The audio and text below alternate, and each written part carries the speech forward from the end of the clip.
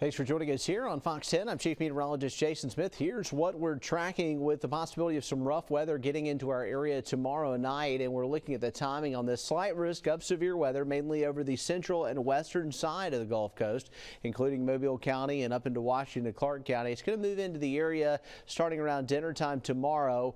Then the main line comes through overnight, and this thing may drag across our area with some heavier rain, especially over towards the Panhandle by daybreak on Thursday morning. Primary threats will be damaging winds and hail, but we also could see a few brief tornadoes.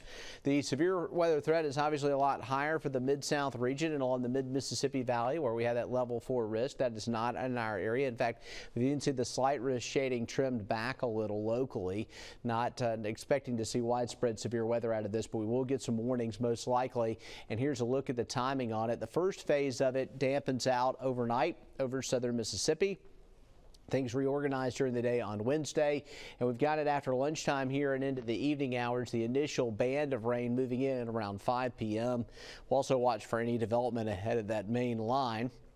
And then things gradually creep in here. We've got it around midnight or so right here on our Futurecast. Finally starting to see this slow moving front drifting through the area by the early morning hours on your Thursday. Still really active, and a couple of storms may still linger through daybreak and into early Thursday morning. Better chances to the east with that, and the risk is marginal there. Risk flags for the beaches look high, as we're going to see a rip current risk is going to be extraordinarily high at area beaches, so you don't want to swim.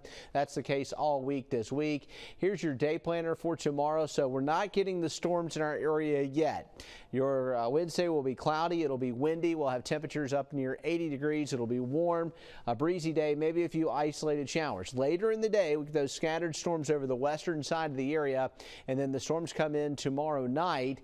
Our rain chances are still fairly high on Thursday at 60%, and we just can't shake the rain. Our extended forecast through Easter, still a shot at some showers on Easter Sunday at 30%. Temperatures stay mild and spring-like. Thanks for joining us here on Fox 10.